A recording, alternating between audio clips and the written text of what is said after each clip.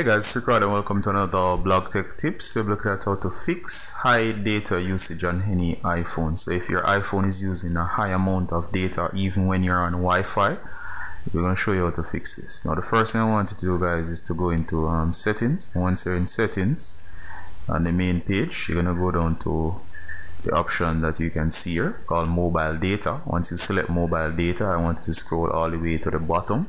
You're going to look for a settings that is called Wi-Fi Assist. Now Wi-Fi Assist is a feature that allows, even when you're using Wi-Fi, that it will still use your mobile data, and that most people don't realize, as they're saying that, boy, I'm using Wi-Fi but still my data is being used up. So I want to just turn that off. It's a feature most people will not use. So that's the first thing I want to do. Next thing I want to disable, guys, is to go into settings again.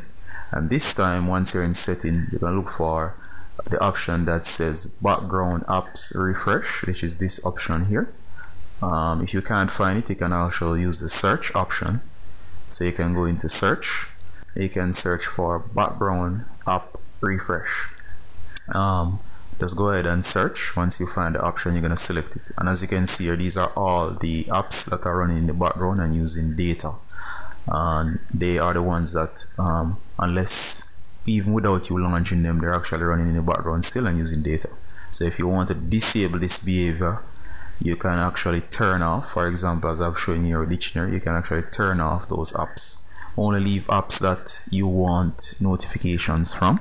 Others, once you disable them, you'd have to manually launch them to actually get the notifications, which in some cases is quite fine. If you do all of these, you should be able to greatly reduce your data usage, and you won't be slapped with overages by your carriers. Alright guys, so if you like these tips, please give us a thumbs up.